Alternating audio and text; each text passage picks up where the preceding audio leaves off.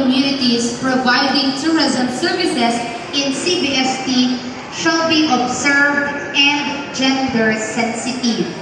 Again, what indicator and parameter that define and determine social justice and community empowerment states that there shall be equal employment opportunities in CBST for low-income men and women, disadvantaged groups such as indigenous and ethnic minority people, and unskilled youth in the respective traditional roles of men and women in the communities providing tourism services in the CBST shall be observed and gender sensitive. Go.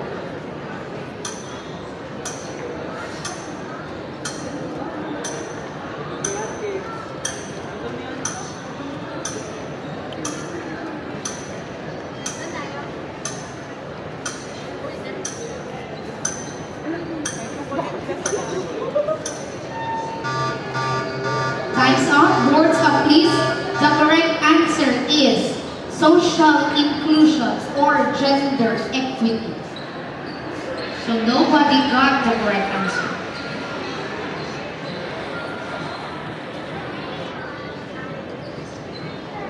Number 5.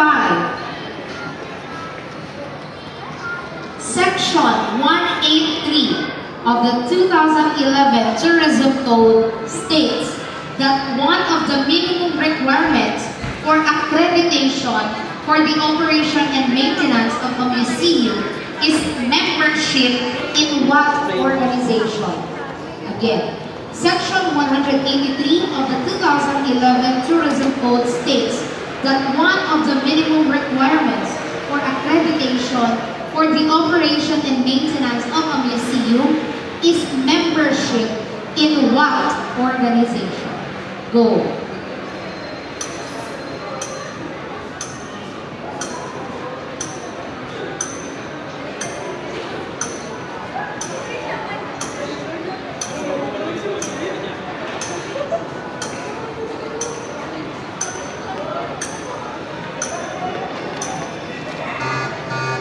Time's up.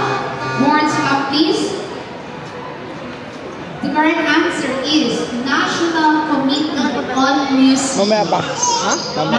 May nantay pa ako sa klase ko. Nobody got the correct answer. So for question number 6, you are given 30 seconds to write down your answer. So for 30 seconds, here is your question.